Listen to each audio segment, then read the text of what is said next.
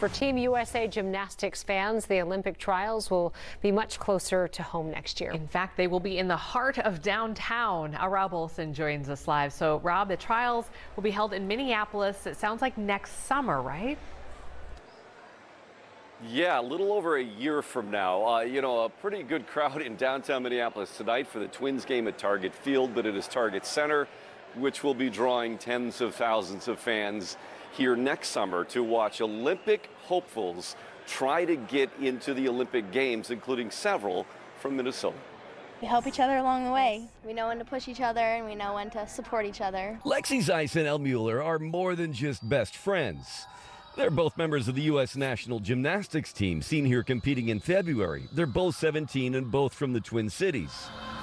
They compete together, train together in Champlin, harbor the same Olympic dreams, which could now be realized for both of them at home.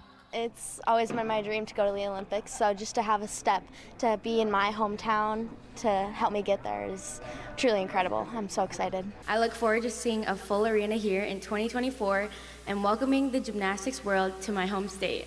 With the announcement from Suni Lee, the St. Paul gymnast who won gold in Tokyo, propelling Minnesota into the world gymnastics limelight, Minneapolis will now become what they call Gymnastic City, USA. Beginning June 22nd next year, the Convention Center will host several events, including the National Championships. And then June 27th begins 4 days of Olympic trials at Target Center. For USA Gymnastics, the trials are the biggest single event in terms of fan attendance, television visibility, and overall excitement. Please welcome TCT. The announcement included a performance of gymnasts from Twin City Twisters, the gym where Elle and Lexi put in 30 hours a week. You have to have those people kind of nipping at your heels, telling you to get going, because they know how much you want this. You've worked so hard for it. To know they'll have so many supporters able to watch their trials next year, they say just pushes them even more. I'm so excited. I can't wait to do it in our hometown. It's And gonna be together. amazing. I know. Best friends. And they said, too, the benefit of getting to sleep in your own bed at night will be helpful as well. We root for them, obviously, as they move ahead here with their training and the trials that come a year from now.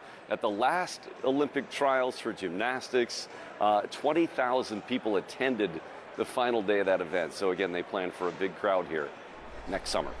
Live in Minneapolis, Rob Olson, Fox 9. All right, thanks, Rob.